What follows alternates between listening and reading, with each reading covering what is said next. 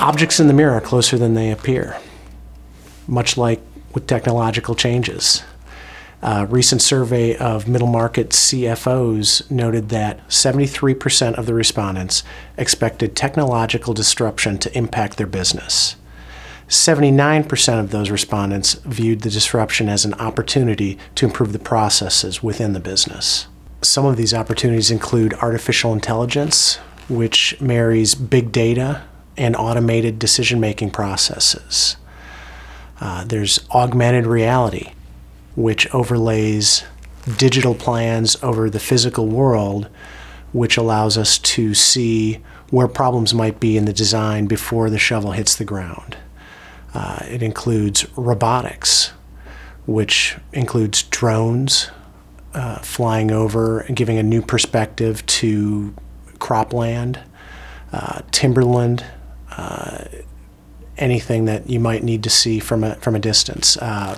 Virtual reality could be anything. Could be a new way to see a movie. And then there's blockchain, which is the underlying technology for Bitcoin. CRI recommends 5 steps to help you implement positive technological disruption.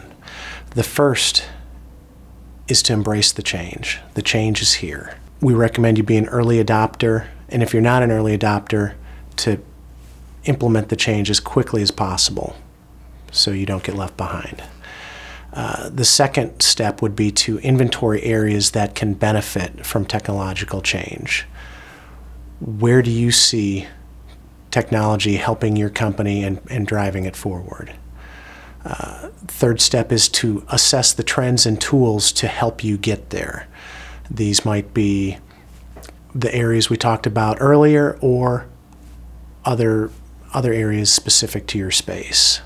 The fourth step is to develop competencies and re-educate your team. So you want to train your personnel on the new technology and get everybody to embrace the technology that leadership has developed. And the fifth step is to execute and monitor the efficiencies that you've gained and what else might benefit the organization. If you don't know where to start, please call us. We'd be happy to help you get started in your process.